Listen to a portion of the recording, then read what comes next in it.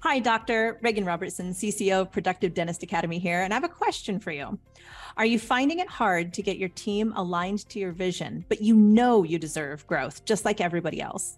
That's why we've created the PDA Productivity Workshop. For nearly 20 years, PDA workshops have helped dentists just like you align their teams, get control of scheduling, and create productive practices that they love walking into every day. Just imagine how you will feel when you know your schedule is productive, your systems are humming, and your team is aligned to your vision. It's simple, but it's not necessarily easy. We can help. Visit productivedentist.com/workshop. That's productivedentist.com/workshop to secure your seats now. Nobody wants to micromanage. You want to inspire leaders who can take charge. Yep. and have a voice of their own, because I know daily I talk about how amazing my own team is. And I feel like I work with the dream team, but that is not something where you just snap your fingers and you get a dream team. You have to be great as a leader. Welcome to the Everyday Practices Podcast. I'm Regan Robertson, and my co-host, Dr. Chad Johnson, and I are on a mission to share the stories of everyday dentists who generate extraordinary results using practical, proven methods you can take right into your own dental practice. If you're ready to elevate patient care and produce results that are anything but ordinary, buckle up and listen in.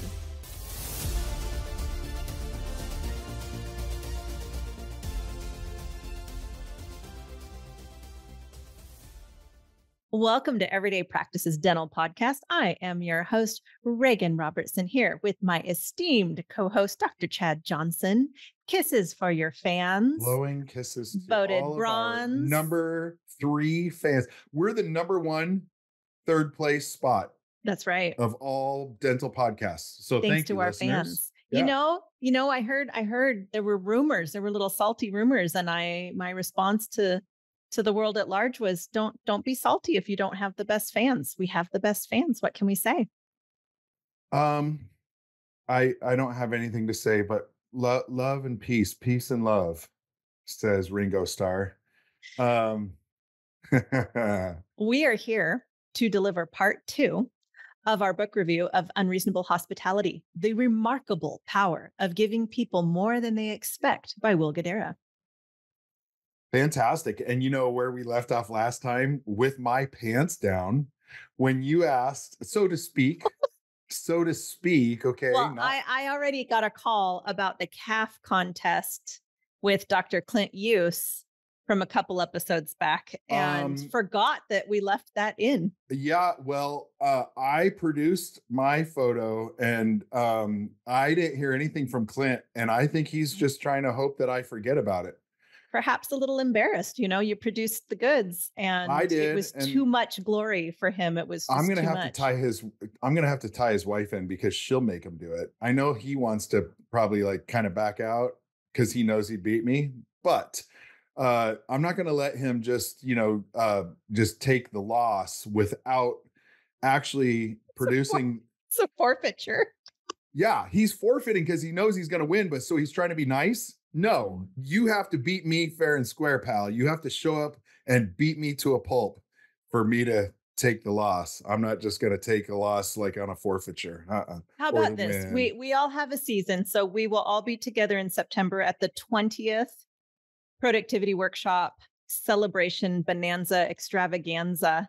And how about all 3 of us work on our calves, and then we can show off our calves in full trifecta. That's awesome because it gives me cycling season to get it going. Right now it's swim season. I mean, like my calves are just swim season sexy, and they're not full cycling season. I'll pump up my bike tires. Okay. So last time we were talking with my pants down, so to speak, symbolically speaking, about the win-win-win. So I went back to that chapter because you asked, what exactly did it mean? So I went back and listened to the whole chapter because it was 4.5 minutes long. Big deal. I rode over to Staples, got a new keyboard, came back and, listened real quick to that. And he was talking about Chipotle doing fresh ingredients and that if they cut the fresh ingredients there then it was a win because he put the responsibility back on, and not Will. He said he knew a guy or whatever. So the store owner put the responsibility, or maybe it was even the CEO of the whole Chipotle operation, instead of having those ingredients cut up and processed in essence at a factory and then shipped for a couple days, and you can taste the difference. Maybe I can't, but he can. But if Chipotle cuts the ingredients and grills the chicken right there, it puts more responsibility on the employee. That's one win. Why? Because then the employee steps up and has more ownership and, has more pride in what they're doing. Number two, the customer wins because they are now enjoying fresher food, as this example goes. And the third win of Michael Scott's win-win-win is that the manager / owner, visionary, whatever, the upper person is also getting the benefit of having a premium product, happy employees, happy customers. So I think that's a good takeaway for the win-win-win, because my quick assumption to that, both you and I know I originally went back and read that chapter again. So Yeah. I also was a little confused with it. And I thought, okay, this makes sense. It's a win for the customer, a win for the team, a win for the business. So that makes that trifecta complete there with it. Speaking from my own perspective, if I, in any role that I've been in throughout my career, I want to have the opportunity to grow. I want to be part of something bigger, and I want to know that what I'm doing makes a difference. And so with the bringing in the fresh food, I think it is a great description of the win-win-win, because the customer gets to see that it's not prepackaged, flash frozen, rehydrated, whatever. And so I like that it's a win there. I like that it's a win because it gives you an opportunity to not feel like a robot in food service. So you're not just taking a burger patty like in McDonald's and slapping it in a microwave or whatever they do. I've never been back there, so I can't say. And sales escalate as a result, so it wins for the business too. And I like that. And it does get back to the micromanaging piece of it too. Nobody wants to micromanage. You want to inspire leaders who can take charge and have a voice of their own. Because I know daily I talk about how amazing my own team is, and I feel like I work with the dream team. But that is not something where you just snap your fingers and you get a dream team. You have to be great as a leader. And I think step number one, which means you are responsible, you're accountable, you have tools. How many of us make mistakes for years? It's a lot of work has to go into creating what you would consider a dream team. It's a lot of work. Yeah. Interestingly, the subsequent chapter from the win-win-win is let them lead. And when they first said that, again, I'm listening audible, I thought he said, let them leave. And if appropriate. That's a good point. Like, are you willing to train people up and potentially they might be picked off or go into a different industry or whatever, like letting them leave, as opposed to being like, I'm not going to train my team so that way no one wants them, but it was cool. The let them lead was the best time to give someone more responsibility is when they're not quite ready for it yet. That was one of his quotes. And I thought that was pretty cool because it's like, he said, the guy with that's just fresh out of school isn't going to make the best choices on the beer, this and that, within the book. But the person 10 years out probably would make fewer mistakes, but you don't know the growth potential of the guy that was fresh out of college, helping sell that beer. So, I think that's a great point. Letting someone lead right before they are ready for it reminds me of the hero's journey. So in every hero's journey, you will get support alongside you. You will suffer the highs and the lows. Just like I said, in building that dream team, it takes effort, which means you're going to skin your knees a few times. You're going to make some mistakes along the way. If you're able to learn from them, you surround yourself with trusted support. You will get to a point, though, you will always have to make a leap on your own. And that, I think, points to that there is no right time. There you will end up having to stretch no matter what. If you were going for something greater or something bigger or something that was going to require more experience, there's a first time for everything. You're going to have to do it Hmm. on your own, and you're going to have to do it a little bit before you're ready. And that sometimes that's easier said than done. Yep. Yeah. So last time before we hit record, you had a few good points that you wanted to bring up, but I hogged it all. So please share with us some of your thoughts from the book. Well, favorite my favorite chapter probably was Raindrops Create Oceans, because Okay. it's catchy and because I really, really love being as efficient as possible. I've got a lot of growth to do in that respect, but when you're running a business, it is amazing to me how much the little things stack up and can cost the company a lot of dollars. So there used to be a joke, I should look it up, about companies that purchased, I think it was Herman Miller. Do you remember Herman Miller business chairs? There was a No. there was a big joke, very unofficial, that if a company went ahead during, this was like right at the .com boost, if they bought the company, everyone Herman Miller chairs, that company was going to fold. And I think the the metaphor, the parody of that, what's the right term, is that the point of the story is, if you are not wise and stewards of your finances, and you don't realize that everything builds up, you will ultimately fail. And so Sure. Raindrops Create Oceans was a great chapter in so much as it helped them understand where to where to focus their finances, and when to be smart with it so that they were good stewards. And then the other thing, the point that they paired with it really well that Will did, was finishing strong and making that last inch count. I feel like this is an episode bragging about my team lately, Chad, but at PDA, No, it's tangible. Yeah, tangible examples. we just keep experiencing larger and larger workshops, and it is through a really intricate combined effort. And what I have found in the team that I get the honor of working with is they are very good at making that last inch count. In other words, there is no good enough. It is, how can we make this exceptional for the client? How can we make this exceptional for the attendee? How can we make this exceptional for our team? And don't give up. And part of that is having a mission that we feel so strongly about. So we have this kind of compass pointing us the right direction. And so, finishing strong and making that last inch count was impactful for me. But also, he said, if you remember, there were failures that he had. One, when he came in 50th. As far as the best restaurants in the world, which, let's look at this. It's just like a high performance athlete. He's complaining that he made number 50 on the list of 50 best restaurants in the world. How many Right. restaurants are there in the world? Oh, right. Right? How many? Millions. Yeah. Like this is a stupid guess. Let's say 10 million. Let's Google it.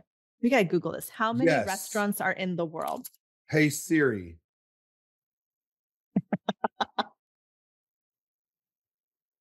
Do you want it? Yeah. Tell me. Okay. It says the food service industry is worth around 34.25 billion US dollars and estimated to grow to 56.3 billion in 2027. And according to estimates for 2020, the worldwide number of food service establishments was around 23.13 million. So here's the deal. I'm logarithmically not that far off. I think it's incredible. So high performance athlete, disappointed and considered it a failure and a Yeah. disgrace that he made 50. And he mentions drinking the best bottle of champagne on the worst day. Yes. And I think this is a really powerful lesson. Yep. When you lose, it is important to treat the team with as much encouragement and support as if you've won. It's Yeah. not, I didn't take that as we celebrate and we rah. We're realistic about it, but I think it places disappointment in the right area by saying, this was the goal. And then it gives a little bit of dissociation where we are still whole and complete as humans and as a team. And we're going to celebrate what we did put in, but we need to regroup. We need to re-strategize. We need to figure out a different way so that we can win next time. He was raw about his losses and about the negative and stuff like that. And yeah, consolation or consoling is therapeutic and important. Yes. Yes. Yeah. Another takeaway that I had was create your own traditions. Yeah. Hmm. Do you have any What? traditions at Veranda? Yes, we do. Oh, I've got one, and okay. I'll just get to it. Okay. Thanksgiving, we have team KFC lunch. What? We have Wait. we have KFC because there's nowhere around us that really has like turkey or whatever, like for Uh-huh. lunch or whatever. So then we just get a bucket of KFC fried chicken and like the sides and stuff. And basically it's We like, we are not being paid by KFC for this no, endorsement. nor Taco Bell, run for the border. Um, but like, so it was kind of my cheap, I started the office on my own, like right out of Yes. school, just from scratch. And so we would do KFC Thanksgiving lunch, but like basically like Wednesday before the and it kind of sounds lame because it's like KFC, really, but they've got mashed potatoes and gravy, and they've got some sides and stuff like that. So it was like, okay, it's kind of like turkey, but it's chicken, and it's fried, and that's good. And I'm sure the pilgrims and natives didn't have Pepsi, but like now, we've got all the stuff and biscuits. And so it kind of seems like the Biscuits. cheapest, yeah, it's like the cheapest Thanksgiving non-turkey meal, but like at least it's a like an American effort towards it, like a very B class effort. And we've always just done it since. Did you know, I believe it's Japan. Did you know that Japan is crazy for KFC at Christmas time? And they should be. Really? I don't know, but yeah. So it's an example of like, would other people adopt this tradition? No, but it is a Veranda tradition, and it's kind of almost silly, and that's actually what kind of makes it cool. I It's like like, that. Well, that fits your third level of why too, to always bring humor to life. And yeah, that, I mean, that is unique. I call that your unique selling position. Or personally, I love the humor that you bring. At PDA, I'm wearing the shirt today, but you can't see it. I have to lean back. I You had see mine that on is, earlier. yeah, it's a goat, three goats Yes, on a greatest of surfboard. all teams. The greatest of all teams. So 2024, PDA is the GOAT, greatest of all teams. And we have a spirit animal that we name every year. It comes from our CEO, Dr. Victoria Peterson. I believe it did start out very humorously in 2011 or 2012. The first year was the donkey. And I think we were stubborn about excellence. And it all started from a donkey that Victoria had seen on Hawaii, and it had a big butt or something like that. It was just something really silly. So that like had this funny little momentum, and we started going, and it's now grown into this character. And I think it's a fun tradition. It Yeah, makes it different. And same with the KFC. So yeah, create your own traditions, but don't force it. Don't force it. I think it's just something that can spontaneously happen. yeah, Another tip that I loved was share the spotlight by highlighting others. I can't say this enough. There are team members who not everyone's extroverted, and it's not like that, but really being able to remind the team and remind the community or patients or clients that it takes a team effort, and people do want to know how they contribute to the greater good. yep, So highlighting others, I think, is a powerful message. And then this one: do less, but do it well, aka slow yeah, down to speed up. yeah. Is that not the philosophy of productivity? Yeah, and one of the troubles within dentistry is we want to be the jack of all trades and do it all and increase our service mix. And then there are times when it might be smart to go, do we need all of this service mix? Does that make Mhm. sense? Does that make Absolutely. sense? It absolutely makes sense. You should be thoughtful about, what I like what you just said there, Chad. Be thoughtful as a visionary about the integration of the changes you want to make. So you might have a vision for X amount of services, X amount of new procedures, Yeah. methodology, modalities, whatever it is, bringing it in. Truly slow down and think about what your team can adopt, what you can adopt, the marketing implications. So run it through the pipeline. And I have experienced this. Too many great ideas without thoughtful execution. Everything ends up being watered down. Yeah. the success is not as great as you would hope it to be. So slow down to speed up. Yep. Deep breathing club. That was another really good tip. He Yes. ended up getting the team shirts at, I think that was at Madison Park, 11 Madison Park. He had DBC shirts, deep breathing club shirts to help keep your cool. And I can only imagine in food service, we've seen the Gordon Ramsay shows where everything is really tense and hot and tempers can flare, to practice mindfulness in that kind of environment that is so time bound and meticulous. Like everything has to just kind of come off seamlessly. Yep. Practicing that is helpful. And dentistry is the same way, in that there's a hallway slash office slash sterilization area slash kitchen area, dialogue where there's sweat going on and stuff is happening. And Mhm. then there's that's behind the curtain of the show, and then in front of the curtain of the show is in the operatory. So like I might run from room to room, but then like when I enter the room, it's just Mhm. nice and slow, casual. Hey, how are you? And then it might be like, okay, and I'll see you later. And then I walk out and I kind of skip, and get going to the next place.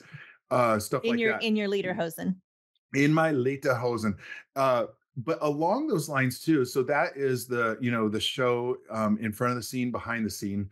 But also, there are times when you have difficult patients, and those difficult patients, you have to be professional with, and maybe not at dinner time or on the weekend or at the staff meeting when you're going to want to discuss it in detail and kind of grovel about it, and whatnot. That's fine. I mean, I don't mind that in its own place, but you do have to do the deep breath club because there are some people who are extra special of patients.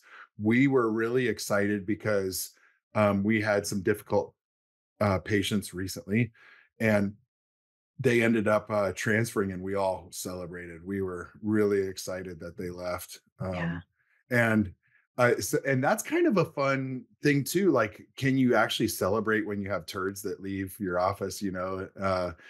And I'm not calling those people turds. I was thinking of other like opportunities, and that you can get better. But like, we were actually, they were a challenge, and they didn't like the pricing of stuff. And I was just like, well, I mean, and yet they keep coming back, Mhm. to get this and that done.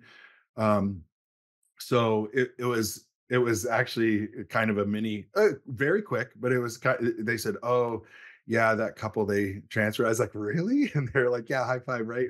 And so we don't of course do that in front of the patient. And the same thing with these people, they might have those kinds of people where they're like, I hope they never come back to this restaurant again. And yet in front of them, they're doing the deep breath club, to Mhm. to get through those moments, because that's understood between them. Like, restaurant workers, I wouldn't quite get it, because I've never worked in a restaurant, but I can understand from a side of the customer that is being demanding slash the patient who's being demanding, that puts a kind of a strain on the relationship. And it's almost like they're taking advantage of the fact that we're both humans. I'm trying to serve you, let me serve you, and please understand, I might not get it right. I might not get it, perfect every time, and let me get it to excellence. But bear with me when I'm not going to get it there the first time, or my assistant or my hygienist or my front desk person. My go-to is if I can stay calm in the moment, depending on what's happening, as I usually say, we really are all humans trying the best we can. That's right. And human means that we're just not perfect as much as we want to be. So an accident is an accident, a mistake is a mistake, a misunderstanding is a misunderstanding. It does us all best if we can stay level-headed about it. And that's not always the easiest to do. That does, however, slide into my last point that I took away from Unreasonable Hospitality. And It was touching the lapel and using sign language to communicate. That was so cool. It was amazing. And I want to bring it into dentistry immediately. I think it could make the experience that much more seamless and easy. So Will tells the story of they decided that they wanted to eliminate the front check-in area entirely and then greet somebody by name. So you imagine walking into a restaurant and they say, "Oh my gosh, Chad, it's so great to see you. We have been anticipating your visit. We know you made this reservation." And then they positioned the maitre d's in such a way so that you, Chad, you would just see the host there, but the host can see someone like behind them checking to see if the table's ready. And then they would use sign language to indicate whether or not the table was ready. So it's a seamless experience. There's no tablet, book, seat them at seat 23 or anything like that. Then the host says, "Oh, let me, your table's ready. Let me take you there." And it just feels psychic and intuitive. I thought that was so brilliant. And if it wasn't, so if the sign language was table's not ready, then the host says, "Chad, I can't wait to seat you over here at the bar. Yes. I'm going to give you a drink or whatever it is. And, Yep. and I'll be sure to grab you as soon as, we have this ready for you." And I thought that was just super smart because Victoria Peterson often talks about ducks on the water. So on the top of the surface, everything is smooth. Like you said in the practice, everything is relaxed and smooth. And underneath, there's, those little tiny webbed feet paddling so hard to get across the lake. And that's a way to create that illusion Yeah. that I think is just slick. And Yeah. how does that work in dentistry? It might be sign language between a pitcher and a catcher in that style, Yes, right. but more likely it's probably Messenger. And Messenger is a really cool tool that we have in the office where Yes. what I like is that the front desk admin people, for example, might be looking at the person who's talking to them, and they can double click on a pre-saved message over on the side that says um, you know ready in op 4 or ready in op 4, ready to anesthetize, and this and that. I was reluctant to say it, but I'll just say it but like sales rep at the front desk, like stuff like that. It's just nice to know, Yes. because they'll fish for a while up front and be waiting to catch someone's eye that they can, talk about their product. I understand, but there are times when we don't have time for that, right? So it's nice. Or when I'm wrapping up with a patient, I'll say, "Hey, so Sally up front is going to look over a lot of the financial details with you." And so I'll just shoot her a message that says, treatment plan in op 4 is ready for review, and that it's coming out the printer or something like that. And so that way, when I go up front, she's already pulled it out of the printer. She's looked it over. And then she says, "All right, Jim, let's look this over with you," stuff like that. That feels so good from a patient's perspective. My personal trust goes higher and higher. So it gives me confidence that everything is working as it should be. Yep. So when there's no mistakes made, there was one other takeaway that I had. I have one more bonus one. And this points back to the patient that you were kind of quasi celebrating, like wasn't the best fit for the practice. And No. check out Bruce Baird's, he has a series, Risk Factors in the Productive Dentist podcast. Yes. And psycho risk is one of the episodes, I think. So he's got a good take on it too. But this is good and kind of counterintuitive. I think it forces empathy. Will says being right is irrelevant. Their perception is our reality. Yeah. And that doesn't mean to me that the customer is right no matter what. It also doesn't mean to me that you get run over and treated poorly. However, I have used the term in my head, your perception is your reality. So I use this as a parenting hack a lot. So if a child is upset about something and I maybe I don't think it's justified, or maybe I'm tired, or maybe, insert XYZ excuse here on why I would want to be defensive, combative, or dismissive, because let's be realistic. We all can get that way. Yep. often. So the trick that I put in my head, and luckily my neurological pathways have put it as a highway, is no matter what, even if I disagree with it, I say, this is your perception and this is your reality. Mm-hmm. It makes me stop and think, why would they feel that way? Why could they feel that way? What is it? Where are they coming at it from? So I can better get an understanding. And I think it forces a bit of empathy to the situation. Sure. So that was another really smart tip that Will had is, and Bruce and Victoria say, would you rather be right or would you rather be in relationship? Which I think is a good take on that as well.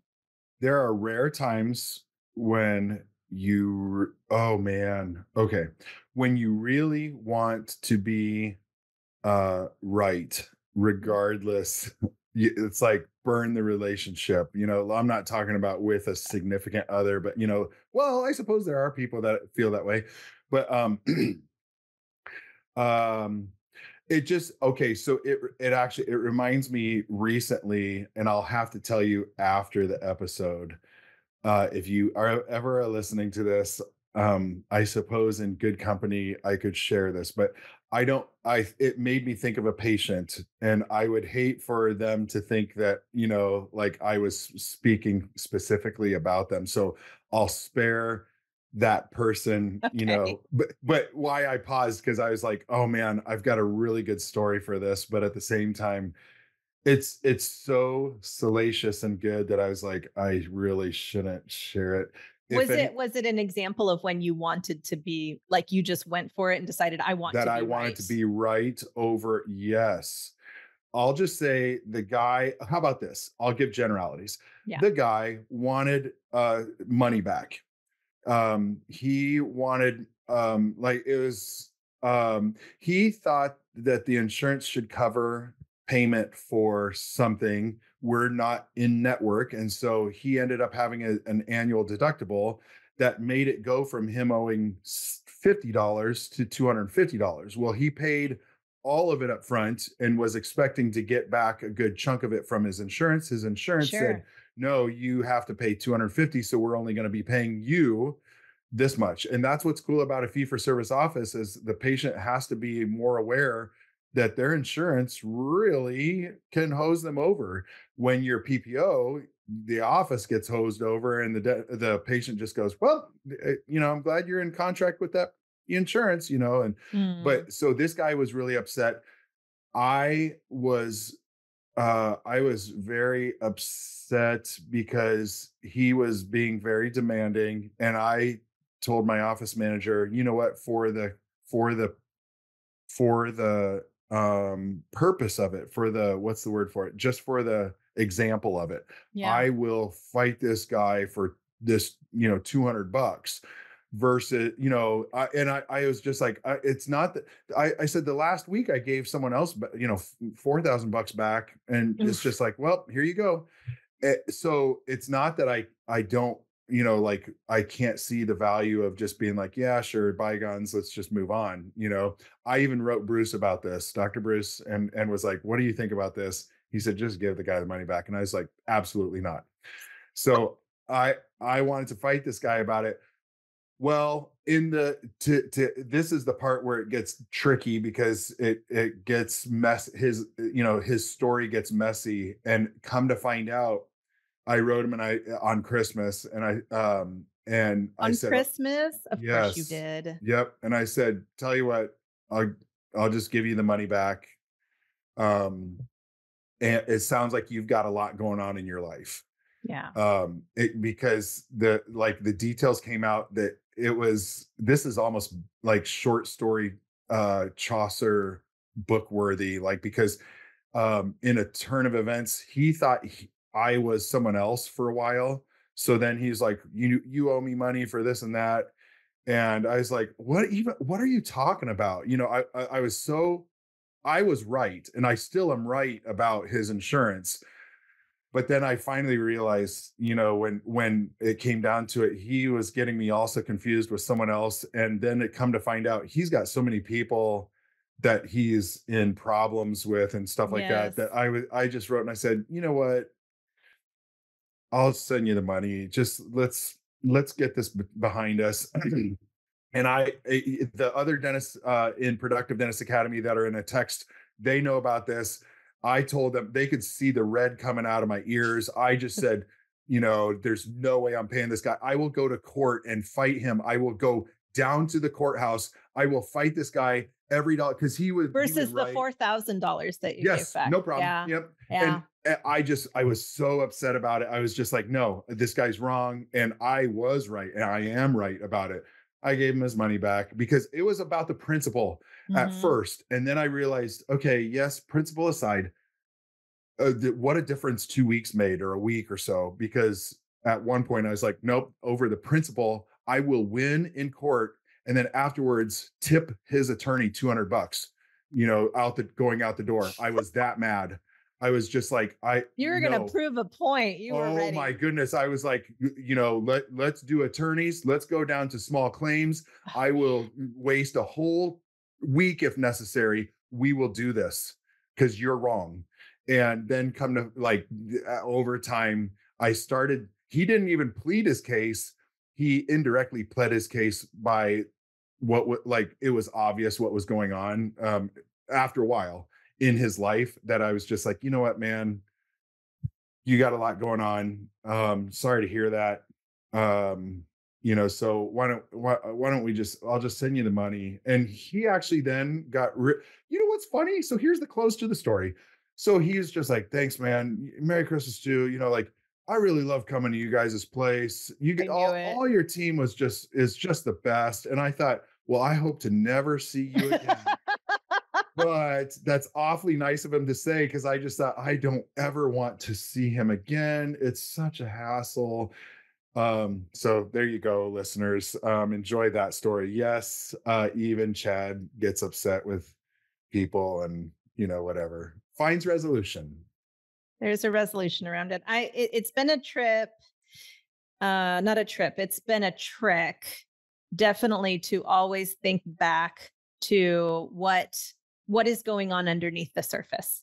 So if I'm not in a lizard brain, meaning I'm not like, my amygdala isn't hijacked and I'm not emotionally compromised. Yes, yeah. Caveman. When I'm emotionally compromised, it's really rough. And that's when I will go right down that route of, nope, I'm right. And I'm going to die on this hill and I'm going to go for it. And if I can't get out of that, I still work on that. I will always work on trying to be zen if something gets me in that type of state. But it is definitely a good pattern interrupt to say, okay, what is going on with this person in this moment? Is it really about the $200 or is something else contributing to it?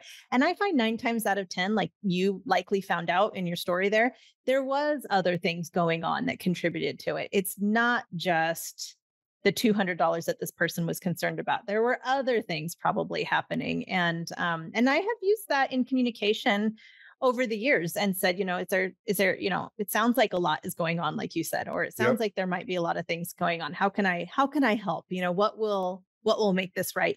If we're able to make that move strategically, I think that's when we can stay in relationship. But we've all been guilty of pushing forward and just going for what's right. Yep. Yeah. Well, that is my take on Unreasonable Hospitality. I thought it was an exceptional book. I can't wait to 95.5, win-win-win, raindrops creating oceans, finishing strong, all of it. Yep. Will Guidara wrote a great book, and more books to come, everybody. So we have not chosen which one we're going to do. What's our next one, Chad? Well, that's we need to look at our list. You're not going to name it now? I can't hold your feet to the fire. This was my choice, thanks to Dr. Adrian Reynolds. So it's your choice now. Yeah. No, I don't remember I'm very methodical about this. I want to go down our list and I forget what one's the next one. So you all are just going to have to wait to see the Clint Use's calf picture and what book we're going to do next. So with that said, if there's a book that you want listeners to email us. Yeah, we probably won't listen, but it'd be great to hear from you. No, I'm just kidding. We probably won't listen. We will listen. I bet there's a slight chance that book might be on our list, but nonetheless, we can certainly work it in because we have Audible. That's right. That's right. Thanks for listening, everyone. Until next week. Thank you for listening to another episode of Everyday Practices Podcast. Chad and I are here every week thanks to our community of listeners just like you, and we'd love your help. It would mean the world if you can help spread the word by sharing this episode with a fellow dentist and leave us a review on iTunes or Spotify. Do you have an extraordinary story you'd like to share or feedback on how we can make this podcast even more awesome? Drop us an email at podcast@productivedentist.com. And don't forget to check out our other podcasts from Productive Dentist Academy at productivedentist.com/podcasts. See you next week.